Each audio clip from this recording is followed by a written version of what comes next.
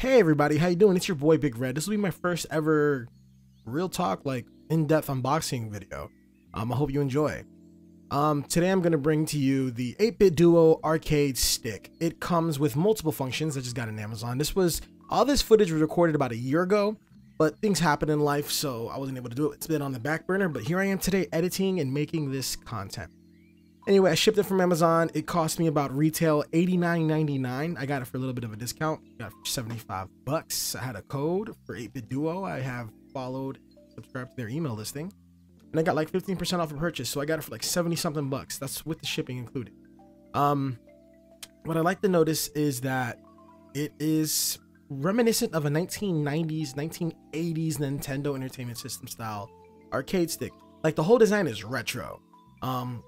That is actually the market and the use for this product, retro gaming, such as Galaga, Dig Dug, Donkey Kong, Street Fighter, things of that nature. I personally use it for competitive fighting, but that's just my thing. This is the box here in this full rotation. We got information on the back, description of little items here and there. Forgive my fingernails and my toenails.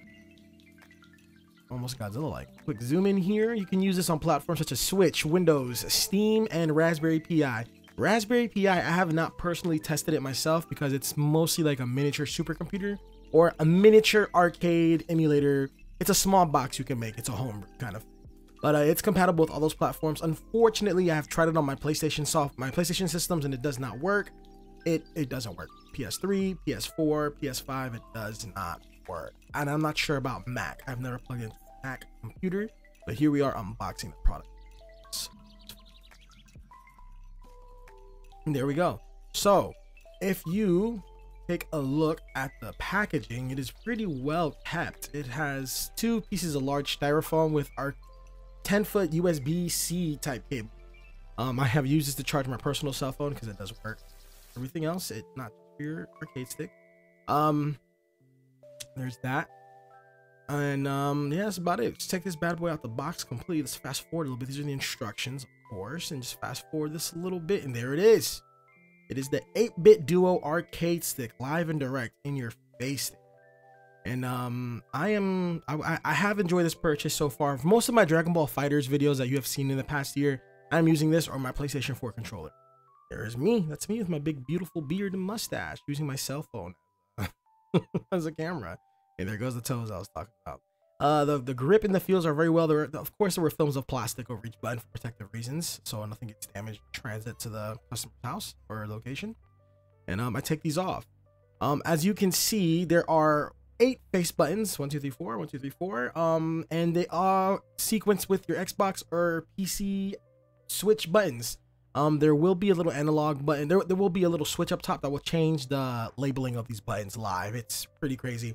Underneath that black film by the buttons there are LED lights under each button, and it will label, or it lights up with a letter corresponding to each button you press, and it will swap out from Xbox/PC buttons to Switch buttons. So it'll instead of saying X, A, Y, B, it'll say A, B, X, Y for the Switch with the LZ, RZ, LR. That's pretty cool. Those 2 top buttons on the right there, you can program those for shortcuts or macros. I personally, like when I do play Street Fighter or things of that nature, I like to shortcut those 2 buttons for Hadouken and Shoryuken. Mostly the Shoryuken because I hate doing the Z input. Kind of annoying. The actual joystick is quite responsive. It's a square gate. It's not octagonal or, you know, pentagonal, whatever. It's 4 gate square switches. On the top there, yep, that little switch touched. That will actually switch out to the different outputs for Switch or PC/Xbox. Swaps back and forth. There is a little Bluetooth adapter in the back here. There is a little Bluetooth adapter in that little slot I pulled that paper from. You pull that out, and you would plug this into your PC or Switch, Xbox console, and it will register. It will make it a Bluetooth connection instead of it being wired or. Yeah, instead of it being wired, it'll be a wireless connection. There's a 2.4 gigahertz GHZ, whatever connection, and there's like the Bluetooth.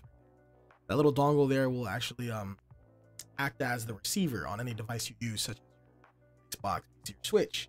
I personally use the cable because I'm just used to the arcade feel. The nice little 8BitDo logo there on the front. Pretty interesting. yeah, we're gonna put it back into the spot real quick. It's a really nice hidden compartment down here that doesn't break the feeling or the shape of the actual product itself.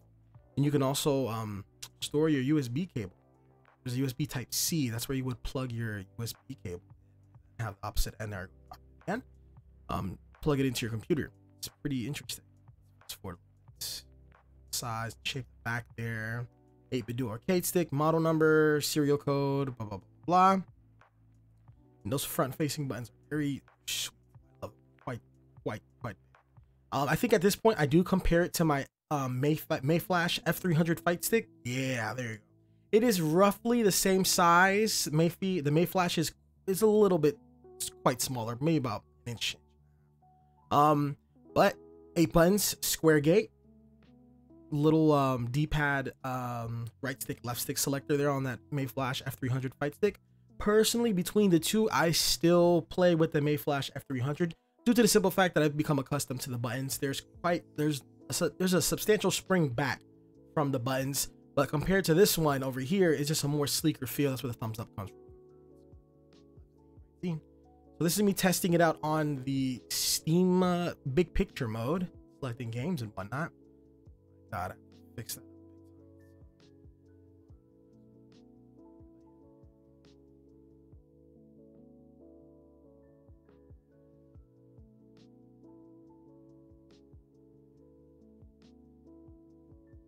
That's about it.